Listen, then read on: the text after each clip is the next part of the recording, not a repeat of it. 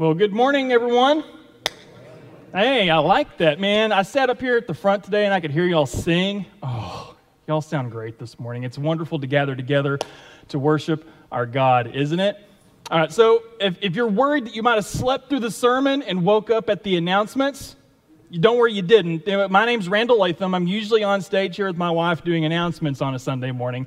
But today there's been a scheduling conflict, apparently, so here I am doing the sermon. I'm just kidding. I told Jason many months ago that, hey, if you ever have something that comes up regarding serving, I'm your man. I want to help and do that. And Jason wasted no time in getting me on the schedule to do it. But I'm super glad to be here, super glad to be sharing God's word with you on what it means to serve faithfully. You know, on any given Sunday, we have anywhere between 50 and 60 individuals at this church that are serving.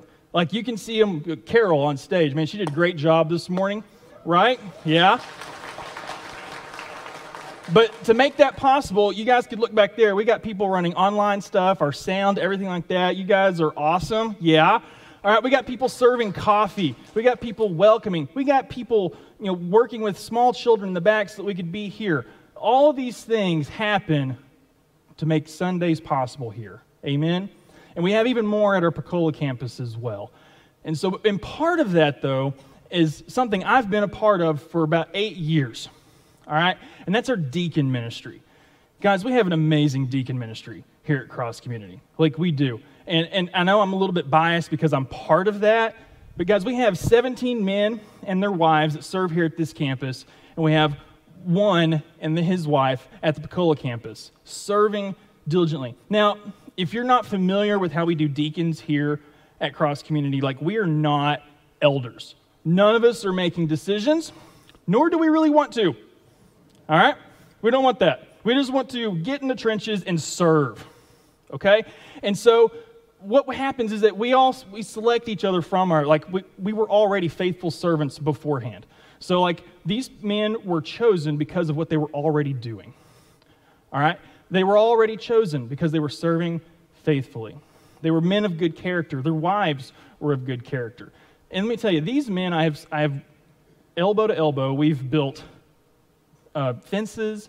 We have done wheelchair ramps for people. We have sat in hospitals when we were still allowed to do that with families who were dealing with sick people or family members that were even dying. We've prayed with them.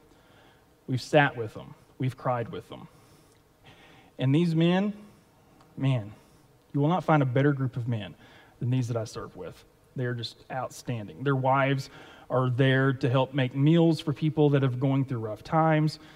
I can't even begin to name all the stuff that these guys do that we probably never will hear about because we don't like to get it out there in the open. This is what we do. We're kind of like ninja servants, okay? We're just doing it, and we don't want the credit because that's not much, but we're going to talk about that more. It's all for the glory of God, okay? And so when we talk about serving faithfully, though, when I talked about it with a few people, and usually what comes to mind are the big things. We're going to take a week of vacation, and instead of going to Hawaii, we're going to go to, somewhere else that's not as tropical, right? We're going to be roofing houses or serving in some way like that. Or we're going to try to serve in some capacity at church. While yes, those are great things, serving should be a part of our daily lives. It should be as much a part of us as breathing. And we'll see why here in a little bit. And so when we think about serving, this is what serving is. It's to serve, is to perform a duty or service for someone else. Simply all it is. We just do something for someone else. We all know what it means to be served well.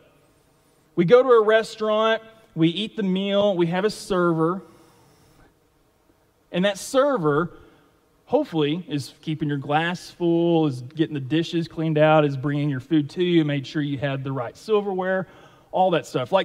I have heard people go to a restaurant, and when you do that, you only talk about two things. It's the food and the service. And they'll say, well, the food was, it's all right. The service was amazing. We all talk about that. Yeah. And so, there are times I've been at a restaurant, and, my water got a little bit low or something like that, and I turn to talk, and the next time I turn around, it's full again. I'm like, whoa, didn't even see the guy or the gal. It's crazy. Like, that's good service, right? But we also know when we've not been served well. Like, you've been sitting around, like, it's been about 20 minutes, no one's taking your drink order or something. Yeah, we all know what it feels like to be served well or to not be served well. But serving is just performing a duty or service for someone else. Faithfully. We're talking about serving faithfully. What does it mean to do something faithfully? It's just to do something in a loyal manner. Loyal manner. Like, we don't call it Old Faithful just because it's the grandest geyser out there. There are other more spectacular geysers. We call it Old Faithful because you can literally set a watch to it. They do. If you ever been there, you can see Old Faithful, and on the wall of like the lodges right there, it has a big clock, and it's counting down to when it's about to erupt again. Like, that's what it means to be faithful. It's consistent daily activity in doing something. Diligent, consistent workmanship is what it's described as. And I don't think anyone here could argue that Jesus didn't serve faithfully. He did. Jesus served faithfully. And if you're taking notes, we're going to be in John chapter 13 today. All right, I'll give you guys a little bit of time. I'm going to be bouncing around a little bit from Matthew and Luke to help illustrate a point, but we're going to really hammer down on John chapter 13. Now, the Bible tells us that Jesus came in the form of a servant, not to be served, but to serve. It's Matthew 20:28. Okay? Now, one of the greatest examples of Jesus serving is found in John 13. That's why we're here today. I was really struggling through some of this is because the New Testament, really all the Bible, but the New Testament especially, is like, I got to preach the whole New Testament in like 25 minutes because the whole thing, start to finish, is about serving. Jason preached about abiding, and you can't produce fruit if you're not abiding in the bread. He did a couple of weeks ago. I could have done that. I could have done anything else. But really, this one right here, I want to hone in on this one, John chapter 13. And so this is where the Last Supper is occurring, and Jesus gets up and he's washing the feet of his disciples. Now, I know feet are gross, okay? Like, we don't even like to talk about washing feet. I don't want people touching my feet. I don't like people touching me really anyways, but especially my feet. I don't even like to wash my own feet, okay? Look, they're so far down there, okay? But I don't like to touch my own. I do wash my feet, okay? So before you go, I do wash my feet. But like, that's like our culture is just, we don't like it, okay? And even in their culture, I did a little bit of research on foot washing. I think we're kind of familiar with maybe like the servant or slave washing feet for some of us. But there are also other examples as well. There was foot washing by wives to husbands. Tiff, we're going to do something new when we get home today. Okay? All right. But this was like a sign of respect to the husband from the wife. If you look in 1 Samuel, when Abigail is called to be David's wife, her response is, I am ready to serve and wash feet. Okay? This was a thing that they did. Kind of weird, in my opinion, right? For all of us today, but that's what they did. There's foot washing by children to fathers. Brooklyn and Madison, we're going to be doing something different. No? Okay. But this was also a sign of respect for their father. They would wash the feet, the hands, and the face of their father. This is a sign of love and respect for them. There is foot washing by students to rabbis and teachers.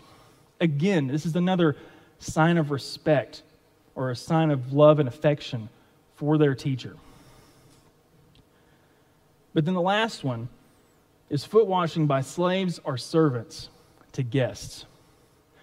Now, this was a sign of a show of honor for a guest, but it was performed by the lowest person of the household.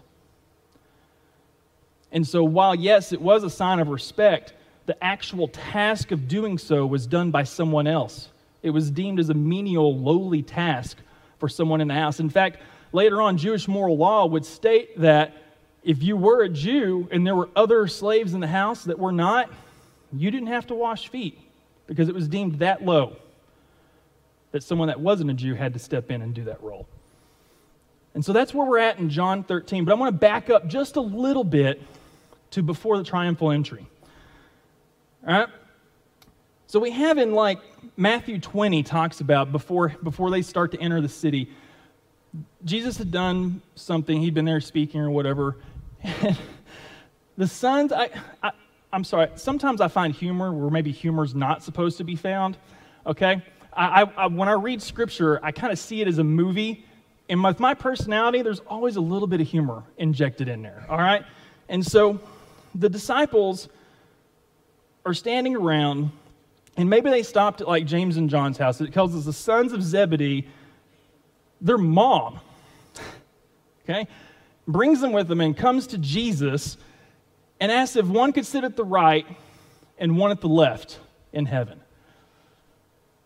All right, first off, if I'm sitting around with 11 of my best bros that I've been hanging out with Jesus for the last 3 years, and 2 of their moms come out and ask Jesus if her boys could be at his right and left hand, I'm making fun of those 2 guys. Right? Mama's boy! Yeah! Woo! Got to have your mama come down and ask if Jesus can, you can sit next to him. Like, I'm serious, guys. I'm making fun of them. And the Bible tells us, like the other disciples, they get indignant. Like, it starts kind of a little argument with them right there. And Jesus tells them, he kind of gets them to quiet down. He's like, listen, greatest is least, least is greatest, all right? Then the triumphal entry happens, okay? We know what happens there. People are cutting down palm leaves. Jesus is riding in. But don't forget, the disciples are there with him. They're walking behind him into Jerusalem to where they're going to have the Last Supper. And he sent a couple ahead to get the room prepared. And he asked the guy that's carrying a jug of water, there's going to be a guy with a jug of water, go ask him to prepare the room. Like, okay, I don't know if I'm a guy carrying a jug of water and 2 random dudes come up to me and just ask me, hey, prepare the room. I'm going to be like, for who? But apparently this guy knew or something. He just did it. And so they got the room prepared. And then they're sitting there eating. But there's an important detail that is left out. They're eating this meal, and none of their feet have been washed. In Jewish culture, this would have been the first thing that happened before sitting down for a meal. You would never sit down and eat a meal without washing your feet. For one thing, they didn't have paved roads like we do here. They were very dusty. It was like driving down an Oklahoma back road in summer. Where like you might want to go with the windows down, but you want to be the first car in line if you do it because it's, you want to try to do that, get the sun, you're breathing, it's awful. So it was super dusty. Also, they had animals in the street, y'all. Animals aren't very selective about where they do their business, okay? And so they're walking in all of this stuff, and their feet are nasty. Nasty. You can see why people wouldn't want to do it. Like, my feet are nasty, and they're in shoes and socks all day. I can't imagine walking in sandals and going through cow yuck and all that, okay? It's just gross. And so it had to have been a thing between the disciples looking around like, look, we're kind of halfway through this meal and no one's washed feet yet. But they've already tried to determine who's going to be the greatest in heaven. They've been arguing about it. And for one of them to step forward and to wash feet, man, that's automatically going to peg them as the least. And Luke tells us that this argument starts up again. Like, we might have this picture of the Last Supper as like the Leonardo da Vinci painting where they're all reclining at the table and it looks kind of serene and calm. But Luke tells us that this argument starts back up again. Like, they weren't done. And they start arguing again about who's going to be the greatest. And I don't know what might happen during this time. I don't know what might have been said. I can imagine Mama's boy might come out again at this point. I don't know. As they're bringing up stuff from the past, trying to one-up everyone else. But it's at this point that Jesus rises from his spot at the table and he walks over takes his robes off, and ties a towel around his waist. Man, that may not sound like a big deal, but what Jesus did right there is that he made himself look like a slave. Where his disciples were arguing about who's going to be greatest, who's going to be better than who. I'm not washing your feet because I'm going to be better than you. Jesus stands up, removes his robes, ties a towel around his waist, literally looks like a slave, the lowest of the low, and he kneels. He kneels. And he begins to wash their feet.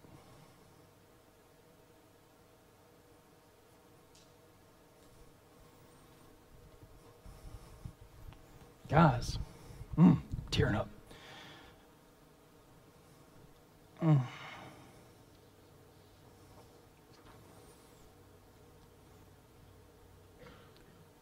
So the disciples were arguing about who was greater. But there wasn't a single one of them that wouldn't have said that Jesus wasn't greater. Jesus was number one for them. There was no argument among them. Jesus was number one. And yet number one bowed down and washed their feet like a slave.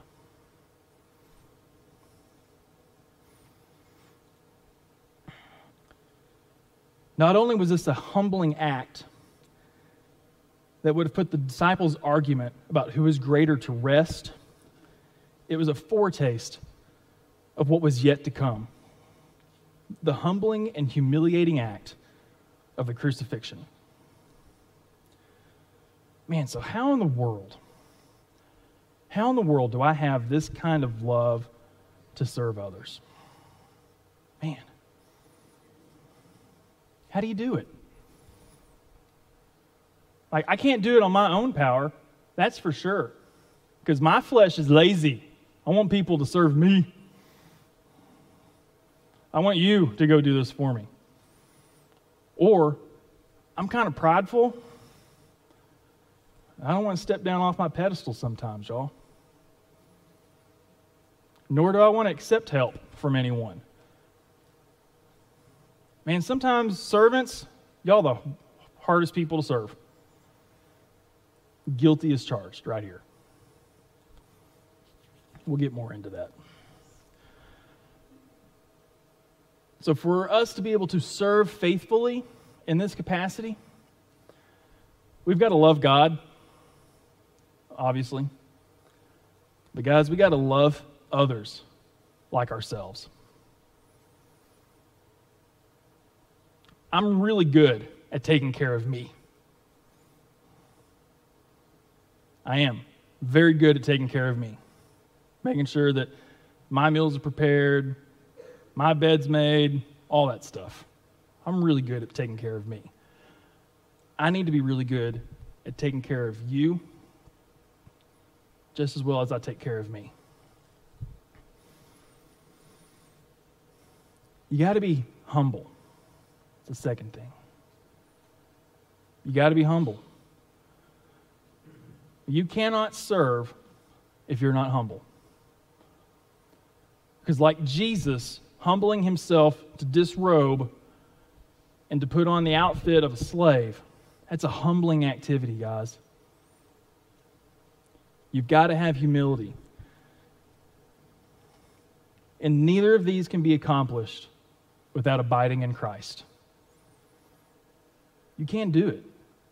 You might be able to serve for a little bit, but eventually, man, if you have pride, you're going to get bitter. Man, I serve these people all the time and I don't even get a thank you. I can tell when pride seeped into my life because sometimes that happens. Being very honest, sometimes serving people is a hard thing to do because they're not always grateful. They don't always see what happens. But that's not the point. It's not the point.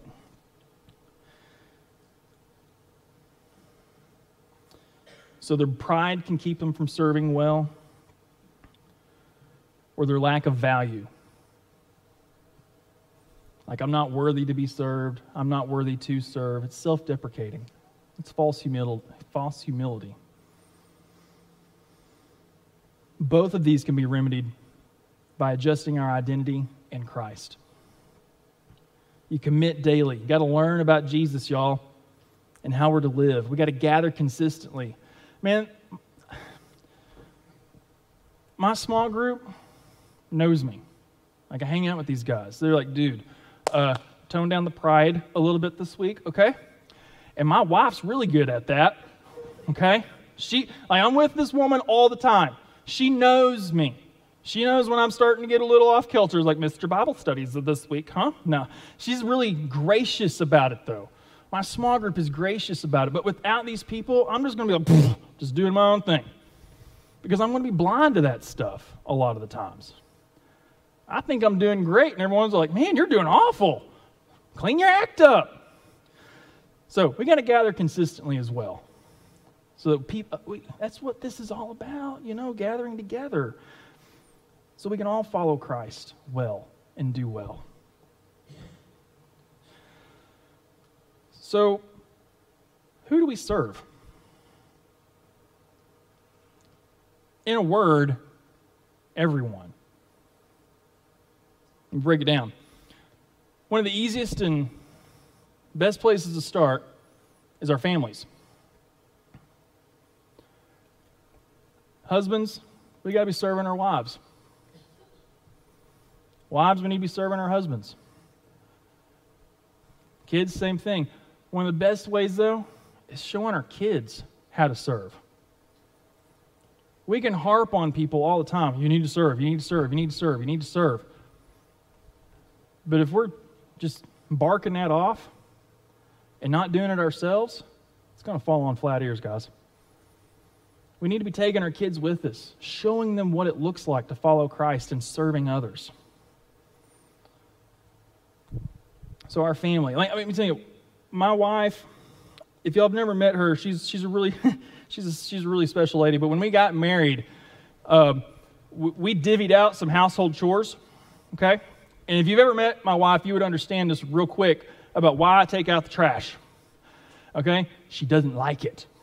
And she made it abundantly clear when we were first married and we'd moved all of our stuff and all of our CD collections got merged together. CDs are little discs for those younger people. You would put music on them, okay? But that was a big deal when you merged CD collections, you got married. But when we got married and we moved in, it was abundantly clear she was not touching the trash. She just wasn't. She didn't do trash. She didn't like trash. She's not doing it. Like, okay, fine, I can handle that. Just take a bag out. It's fine. You know when one of the one of the sweetest moments ever is when I'm caught up with work or I'm out of town or something and I come back and the trash has been taken out? That was her serving me in those capacities. That's what it looks like to serve in your family. And we have the church. We're all here today. We've talked about our volunteers and stuff, in the coffee bar and in the back and on stage and everywhere. And so this is another great place to serve. Like, we're supposed to serve the church. This is known. We're going to talk more later during announcements, but if you want to serve, we got areas to do that. But this is a great place to do it. We need volunteers all the time. This does not happen without volunteers, without people who are willing to serve. And so we need to be involved in that. Next is our friends and our coworkers, like our community, basically, pretty much everyone else. Okay. We all have jobs, we go to jobs and things like that, and there are just tasks at work that no one wants to do. I don't know what it is with copy paper, but my first job out of college, no one wanted to fill the copy paper. It was like this nonprofit organization. It was like people printing things off all the time, and I would inevitably go into the copy room, push print, out of paper. Let's just put paper in the copier. It's all you got to do. So I would do it, and then 80 people's stuff would print out before my stuff ever did because no one changed the paper, right? it's just simple stuff like that. No one wants to do it. It might be deemed a lowly task at work. Just put the copy paper in the copier. That's one way that you can serve. You might say, it's not my job. Jesus wasn't a slave. We'll just say that. Now, the last one, though, is the toughest. Jesus himself, even earlier, had talked about, it's easy to love people that are easy to love. Even sinners do that, right? Even sinners love people, like the people that are like them, their family, friends. But this last category is our enemies. Of the 12 disciples that Jesus washed the feet, he already knew that Judas was going to betray him. It tells us that.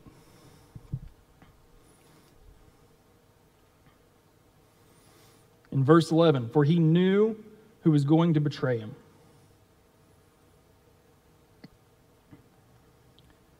Yet he still washed Judas's feet. He still washed his feet, y'all. And he knew what Judas was about to do.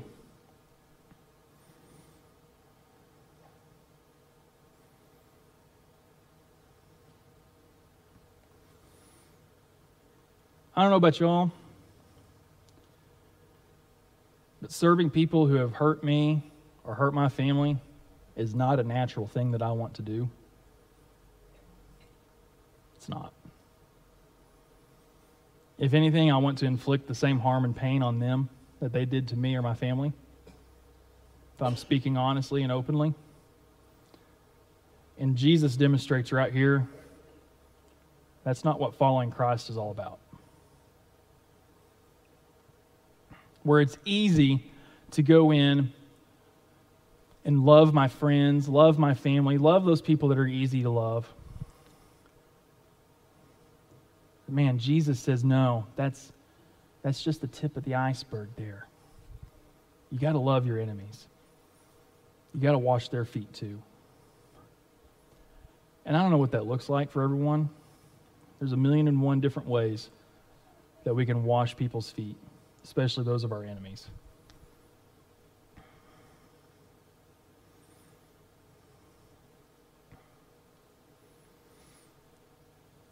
But how we do that is that we understand who Christ is and what he did for us. When we understand who Christ is, what he did for our salvation, and what he's promised us in heaven, serving becomes more than something we're obligated to do. Serving becomes a privilege.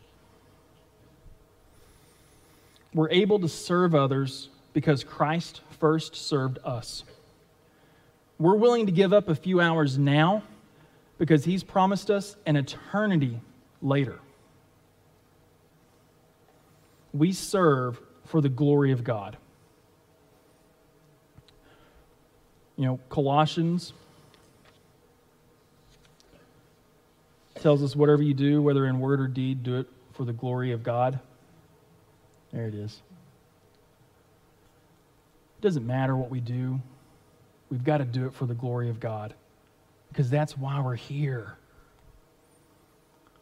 If God is not the treasure in the field that we're willing to sell everything to go and get, we're missing the point. We're missing the point. Christ has to be greater. That's the only way I'm going to step across the aisle and serve and love someone who wronged me. You want to see a picture of grace on earth? We've already got it from God sending Jesus to die on the cross for my sins. I can't earn that. There's not enough works and good deeds that I can do that's going to be a salvation. I can't earn my way into heaven. No, the only way that happened is because of God's grace on me for the death and resurrection of Jesus Christ.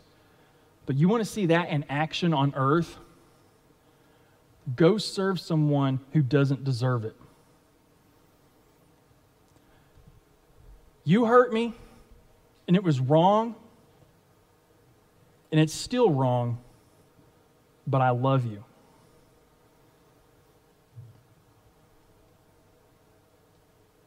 I love you, and I'm going to serve you. That's grace in action. They don't deserve it.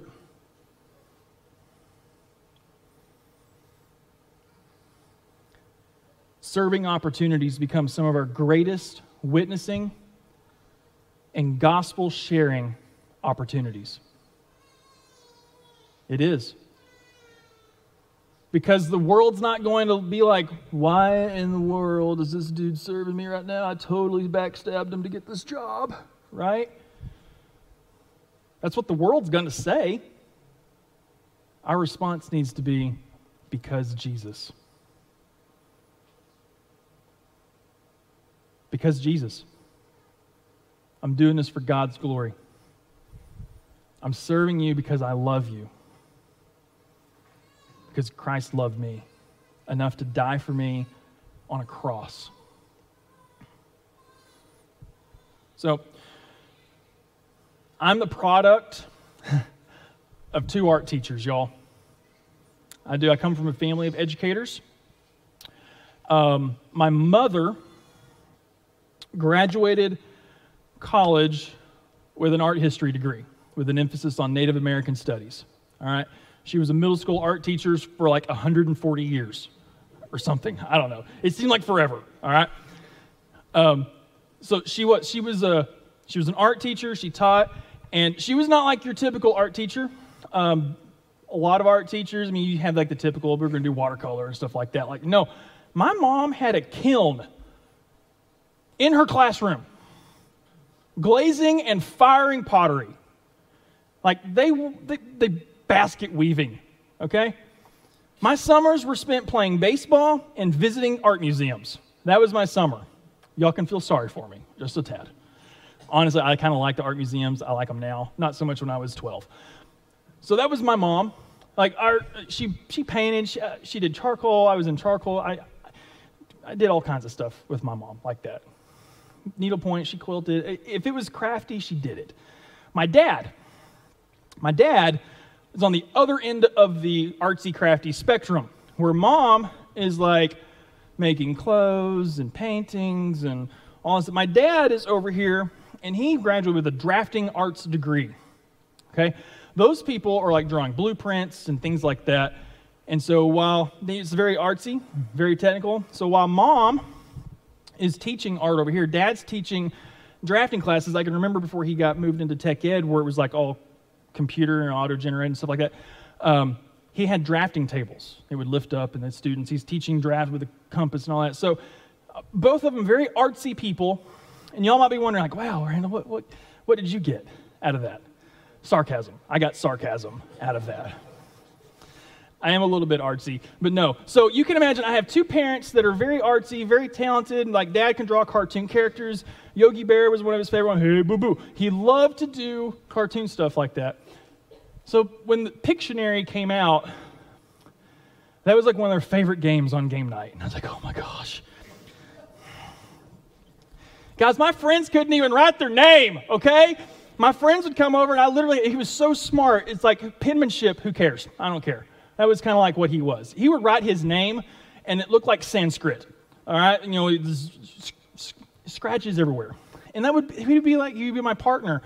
And so Pictionary would come out. If you're not familiar with Pictionary, it's the worst game ever. You have this thing. It's a box, and it comes to you, and you lift it, and it's got these cards, and you draw a card, and the person that's drawing is supposed to read the card, like, oh, I got this. Put the card back, and then they take the world's smallest pencil, because I guess they were trying to save money on this, smallest pencil, and you're supposed to draw what's on the card before the little timer, the little hourglass runs out.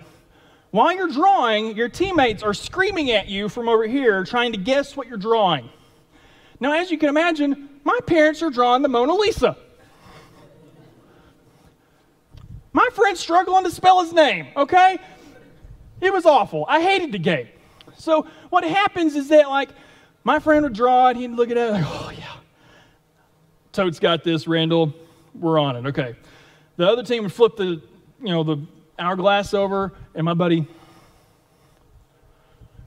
would draw a couple of circles. And then I'm over here, and I'm like, okay, 2 circles, wheels, bikes on, wheels. And he's like, what? No, and it's about this point that the tapping begins. You take the world's smallest pimple, because that's going to activate the brain cells in my head or something, right? And so I'm like, okay, no, not wheels, but wheels on the bus go round. No, okay, it's not wheels. Pancakes. It's pancakes. And you're not supposed to talk when you're the drawer. And you're like, and it gets more frantic.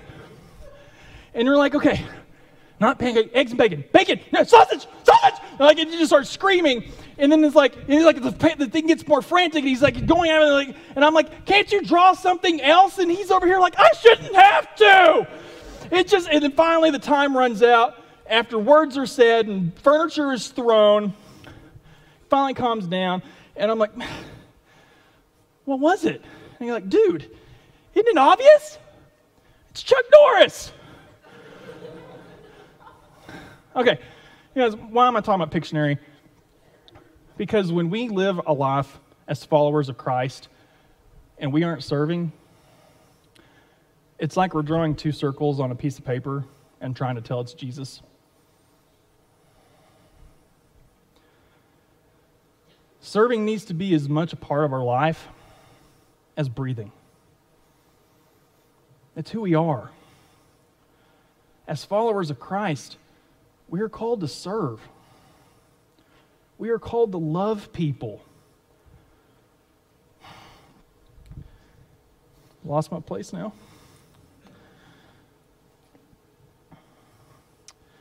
You see, the foot washing thing was not just a special occasion kind of thing. This happened all the time. It would have happened as soon as someone entered the home.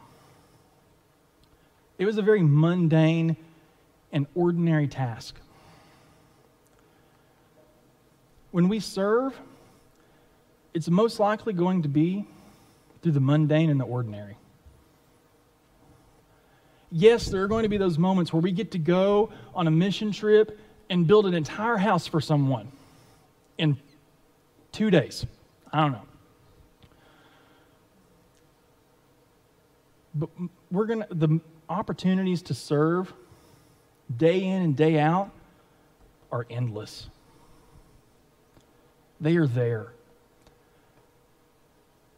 And I don't know if that's taking the trash out for your spouse.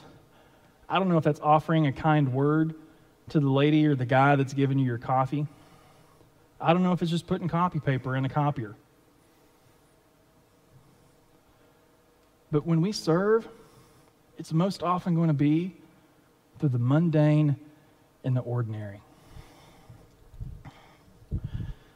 Serving is also sacrificial. It's going to cost you something, most likely your time. You see, when the disciples were bickering and arguing about who is greatest among them, they were also vying for who's going to serve them.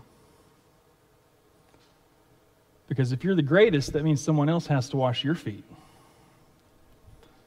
But Jesus flips that and turns it on its head.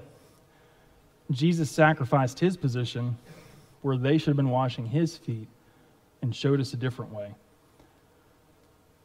So also in not just your time, you might be sacrificing your position, your status. Yeah, it's not glamorous at times.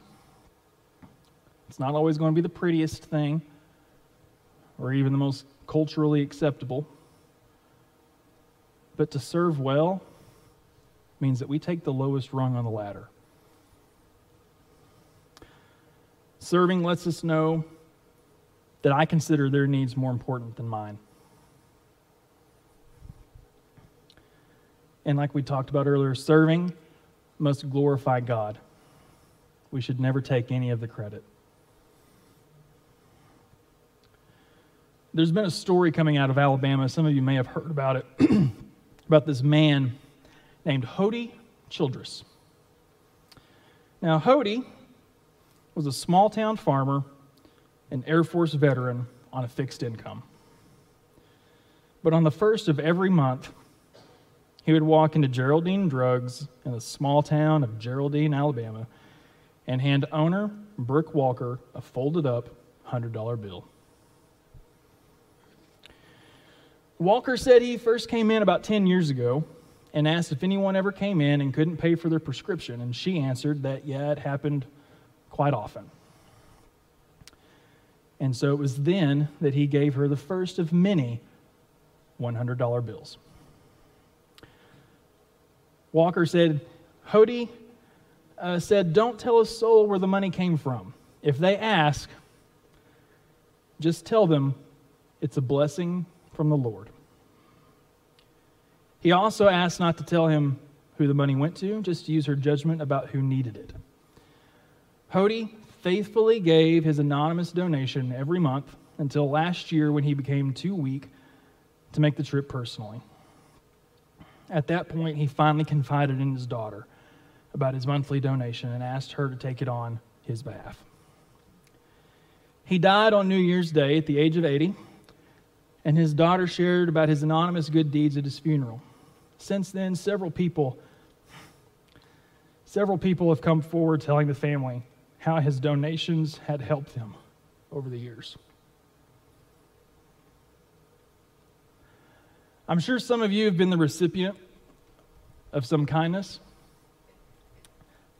I like to do revisionist history sometimes, and I often like to look back over my own life and wonder where I would be were it not for the few individuals that invested in my life. I can remember when I was in middle school, my parents didn't go to church, y'all.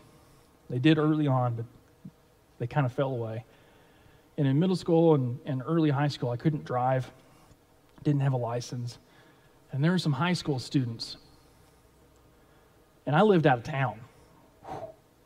And there were some high school students that sacrificed their time and their gas dollars that they worked hard to put in that tank to come out and pick me up and take me to church.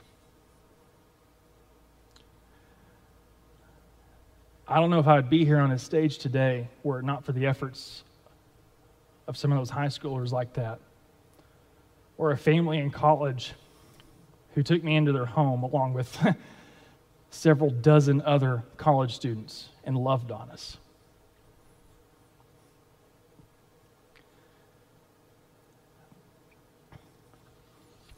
Jesus later comes out and says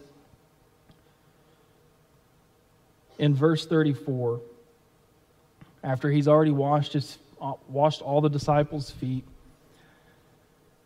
he says, "A new command I give you, love one another. As I have loved you, so you must love one another. By this all men will know that you are my disciples, if you love one another." The world is going to know that we're disciples of Christ based on how we love other people, y'all. And like Jesus has said earlier,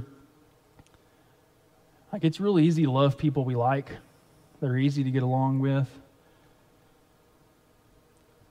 It's a whole lot harder to love people that are rough around the edges, that have wronged us, that are a little bit different than us, that look a little bit different than us. We have to be willing to set all that stuff aside and love people, y'all. We're going to have a short invitation. Carol makes her way up. I would ask you to think about the ways that you can begin serving. In your family, here at the church, at your workplace, community, your neighborhood. And this is the hard one, about those who have wronged you.